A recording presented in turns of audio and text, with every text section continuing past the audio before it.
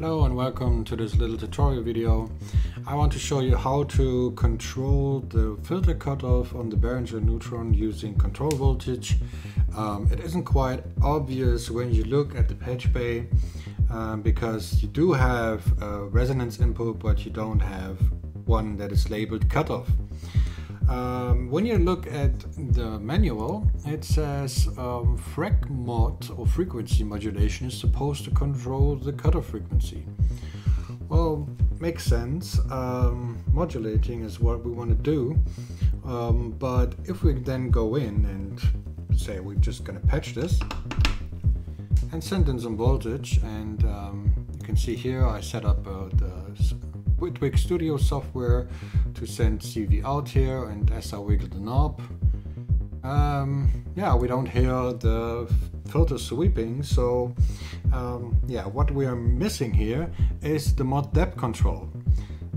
You only get the incoming signal to affect the cutoff if you have turned up the depth, which makes sense if you think about it.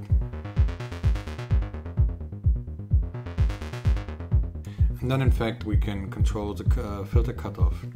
The filter cutoff mod depth is internally hardwired to the LFO. So there's some type of input sensing going on the frec mod input.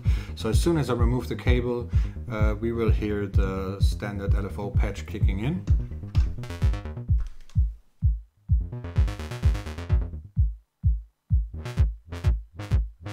Of course at maximum depth,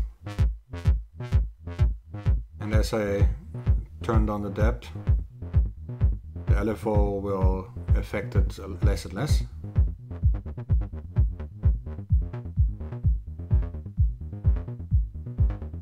And yeah, that's why there's not just an ordinary cutoff CV patch point. We do get this control to fine-tune the signal, so we can control how much is supposed to go in. For example, if I now have my own voltage going in, set this to 100%, I can basically have a second cutoff CV knob here, cutoff control. Okay, so now I can do whatever and send my signals. For example, here in the software, it allows me to add modulators, so I can, for example, use my own LFO, and as I increase the depth, it will basically behave like the built-in LFO, just that it's now synced to my DAW.